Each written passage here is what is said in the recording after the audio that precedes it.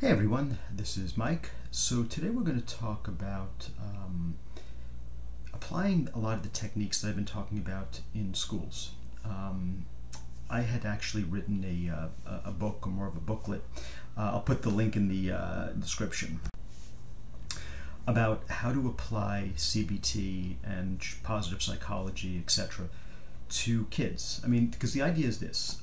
Imagine from the time a kid was young, in elementary school, even preschool, and they're learning in an age-appropriate way to not engage in negative self-talk. Oh, I'm so stupid, right? Nobody likes me. You know, we know kids. Kids say to the parent, "You don't love me anymore," right?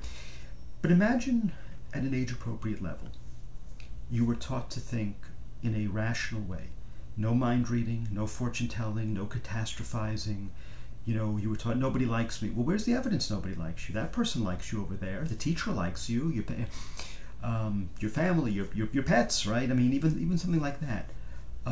Imagine a person using choice theory and identifying their needs for love and belonging and fun, and how to get those needs met.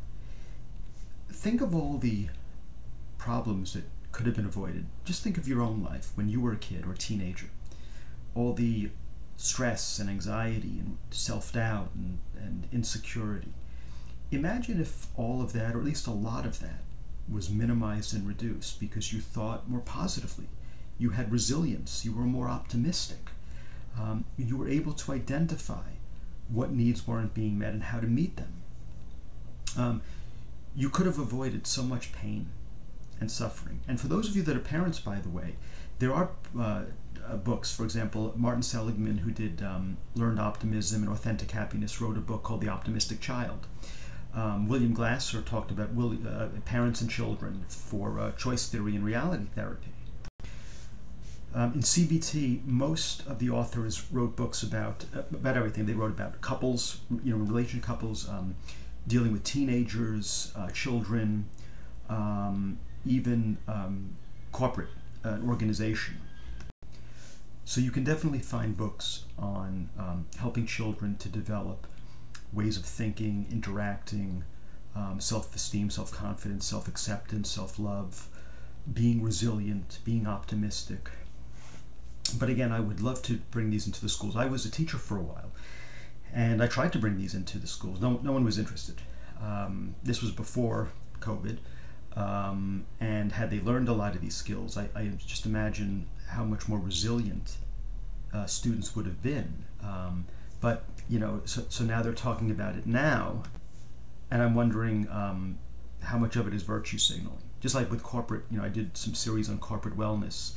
We got to help the mental health and our workers, and I'm wondering how much of that is really virtue signaling versus real.